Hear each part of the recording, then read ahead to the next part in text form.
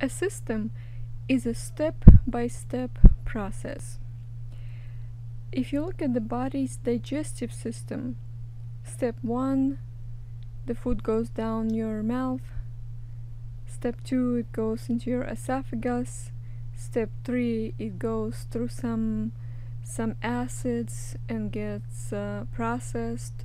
Step 4, it goes through your intestines, and then something else happens and nutrients get spread all over your body. And then it gets recycled and some of it comes out, goes down into the earth, and the earth uses that for something else. So it's like a system that's just keeps using and reusing stuff. But I am trying to focus on a different aspect of a system. Just the fact that whenever you have steps and then you put them in a certain right order, it emerges something, it makes something happen. For example, if you put 4 letters in the right order, you could get the word read, R-E-A-D. If you scramble them and put them out of order, you'll get nonsense. So in order for anything meaningful to exist, it has to be put in just the right order. And so a system is a bunch of steps put in the right order. Take a computer program, for example. It's a written program. It says, if this happens, then do this. So a computer hardware reads those instructions and does everything, and it can do many different things, whatever the computer can do, and all because somebody wrote a bunch of steps and put them in just the right order. Or take a human thinking. A human thinking is also takes place in a logical order. One thought follows another thought. Meaningful patterns are created, and it's called the thinking process. When there is no meaningful pattern, there is chaos, there is nothing, there is no process, no system. So in order for anything meaningful to exist and function, it has to be a part of a system.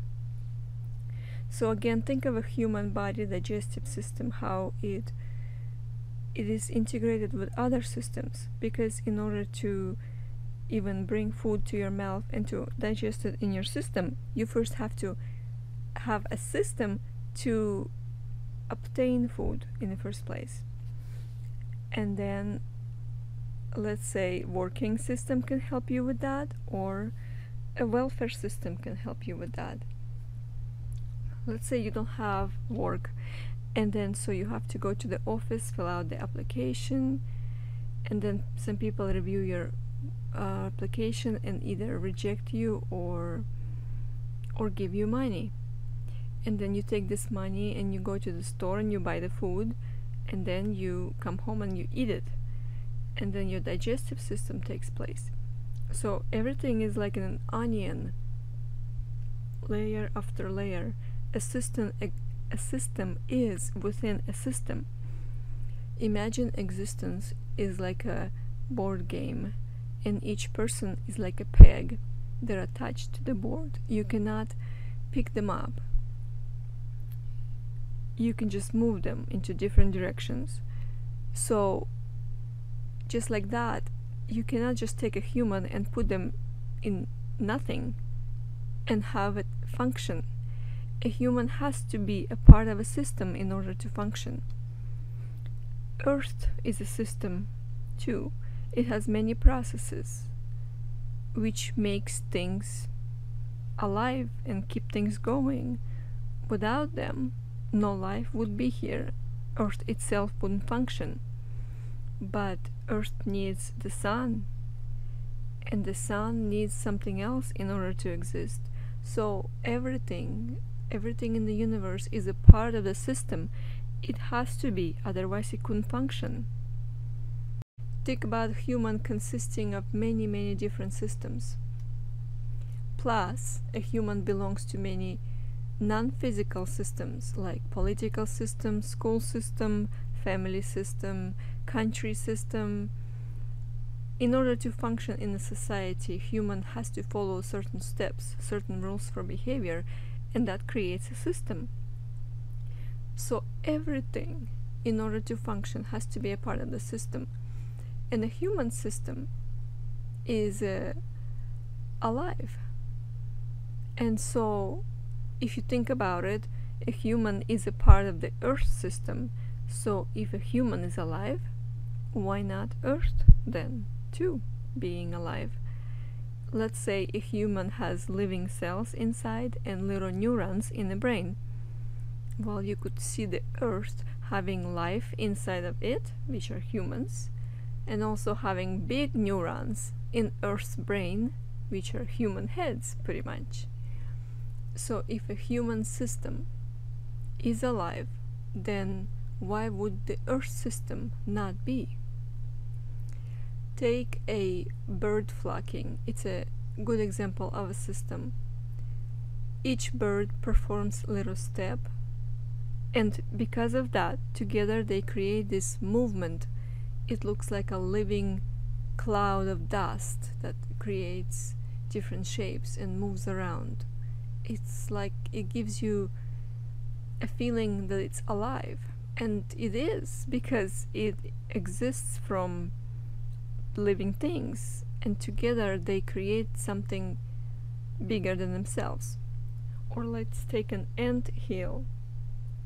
Anthill is an organism which basically solves an equation. It finds the shortest route to its food source, but individual ants are part of this organism, and they are the ones doing the work, but they don't even know what they're doing. They just follow little steps. But together, it's like a machine that's creating something, making something happen, like an organism, like a system. And so, if you take a human, it's a little system. If you take a Earth, it's a bigger system. And if you think of the universe, it's a huge system. And again, in order for anything to function successfully, it has to be a part of a system. If it was chaotic and random, nothing would be, at least not like it is now. So if you think of a system, you know you can write a description of a system, like a computer program. You write the words, but nothing happens until you actually put them into action. So you could say it's like a blueprint of the system. So each soul has a blueprint of its system, and so it can be brought back to life, it can be recreated, resurrected, restored. It's like taking a data file on the computer and backing it up and installing it on a different computer. It's kind of the same idea. You can take a soul and you can back it up. Although we don't know how to do that yet, but we are a part of the system, and the system knows, because it's designed to know. It's just the way it is. It's like we know how to go to the bathroom, or we know that we have to eat. We know we have to give birth to children. We just know, because we were just designed to know, and the system knows. So whatever happens within the system is because it just is like that. It was designed to be like that. A human system has many different subsystems, and those subsystems interact with each other. If you imagine a world and then freeze it for a second and note how each person is doing something different, and then unfreeze it and then let some actions continue and then freeze it again, and then you'll see how the world was frozen in a different way. People are now doing something else. So it's like a state changed. And in the same way, a human has different states, And from moment to moment, these states change. And each state is like a system. And each system has its own set of rules for behavior, responses, reactions to the environment, and plans and goals. So, for example, a happy person has one kind of combination of things inside at that moment, and he will make a different decision about the same thing than an unhappy person would make. So the combination that's inside of you, it's your system. It takes control of your body at that moment, and it makes you act according to its rules. Because you have different systems or different states of being. Well, there's two things. First, you have different systems that work together, that interact, and some of them get activated and work together, and some of them work separately. And the second thing is you have states of being. It would be like a bunch of those systems creating a bigger system. So let's say you have 10 systems. 5 of them are interacting and they're creating an overall system out of 5. And then let's say there was a set of 4 systems. They're interacting, working together, and creating a system that is a set of 4. And it's like you're a little bit different depending on which system, which set of these programs or systems is now in charge of your body. Another example is you could be an emotional person, and the goals of your emotional system are different from the goals of a logical person's system. So for example, if there were 3 people on the island and there was one boat and you could save only 2 people, a logical person would say the goal of everything is to preserve as much life as possible. Therefore, I have to save 2 and leave 1 behind, because if I attempt to save the third one, it may be that all 3 will die, and that's unacceptable. But an emotional person, its system has different plans and different goals. It acts based on emotions, based on how a person will feel. And it's a really bad feeling to leave someone, no matter what. So in this person's mind, it doesn't matter what their end result is. The most important thing is you don't leave anyone. It's just, it's not done. And if you lose your lives, all of them, at the risk of trying to save the third one, then that's what you should do. Because this system makes plans based on how it will feel.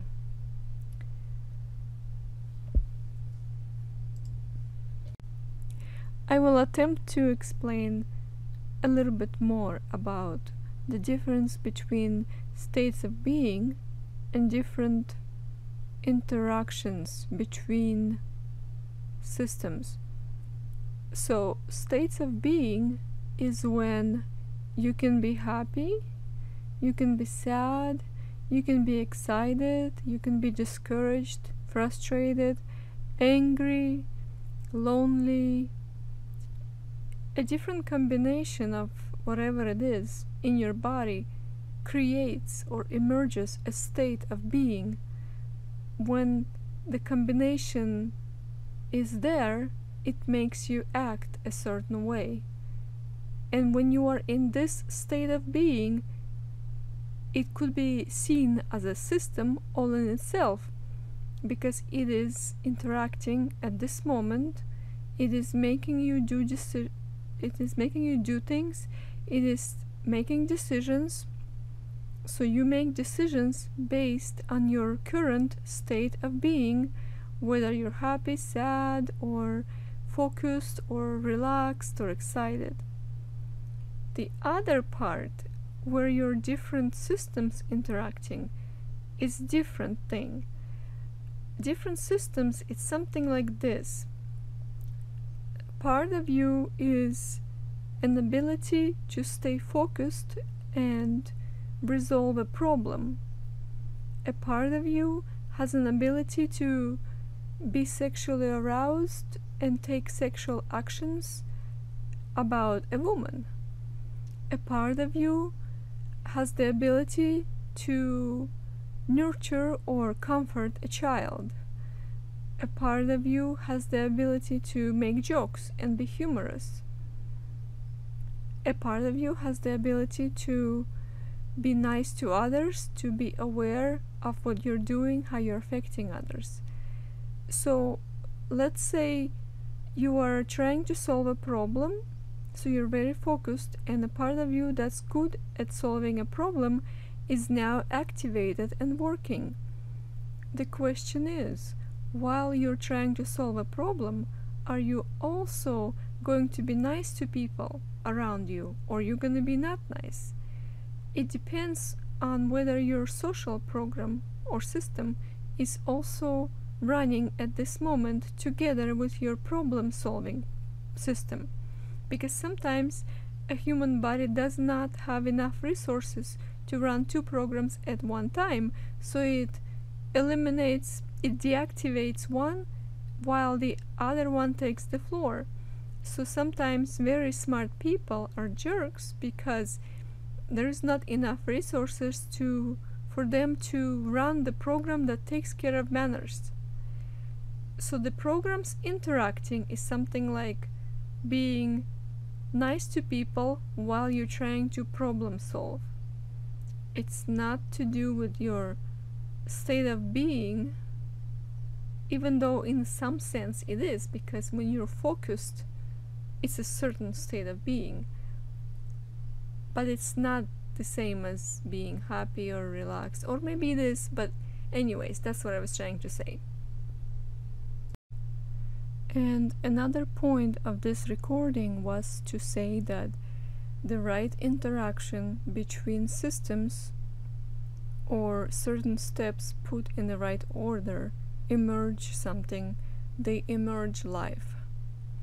So life does not have to be biological only, could be different types of life, as long as there is a system and step by step right order of things, and it has to be of a certain quality and complexity.